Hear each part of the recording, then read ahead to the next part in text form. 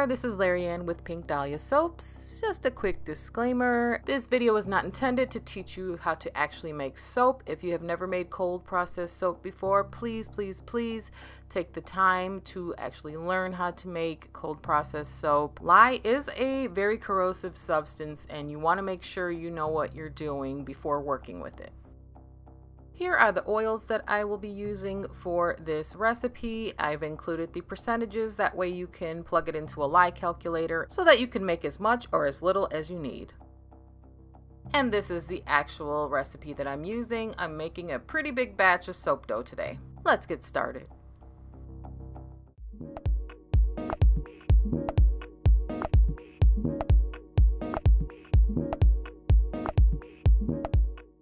This is completely optional, but I like to add Tussah Silk to my soap. Just go ahead and add it into the water.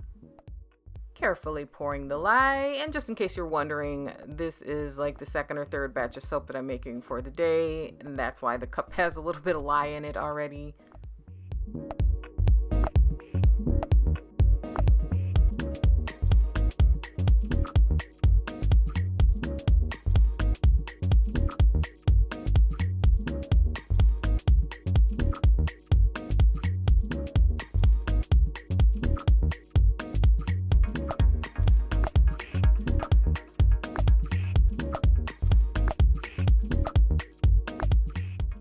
While the lye water solution is cooling off, I like to prepare my containers with the colorants that I'm using, and I have a bunch here as you can see. And I take a little bit of the oils that I just measured out for the soap that I will be making, and I disperse the colorants. I find that doing this just helps mix the colorant into the soap base way easier, and there are no lumps of mica colorant that I have to worry about. I usually always make my soap at room temperature. I've also soaped at about 95 degrees Fahrenheit with this recipe and it was just fine. Also optional, adding Kaolin Clay. I usually add about 1 teaspoon per pound of oils. And I disperse the clay into equal amounts of distilled water before adding that to my oils. I do this before adding the lye water solution. I did not mix any fragrance oil into today's soap because I plan on using this soap dough in several different kinds of soaps that are all going to be fragranced differently, but if you're going to use it all for one soap, feel free to add fragrance.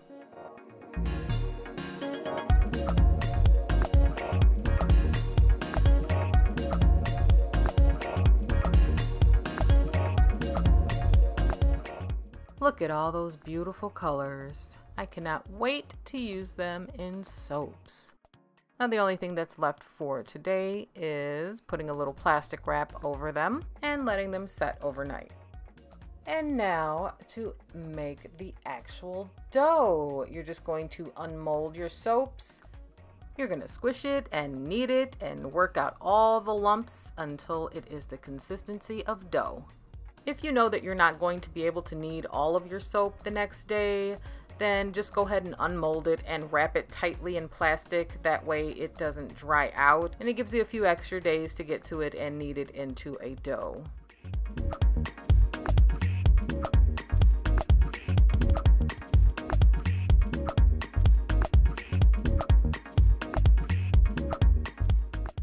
And once you get your soap to the consistency you're happy with, go ahead and wrap it up in plastic.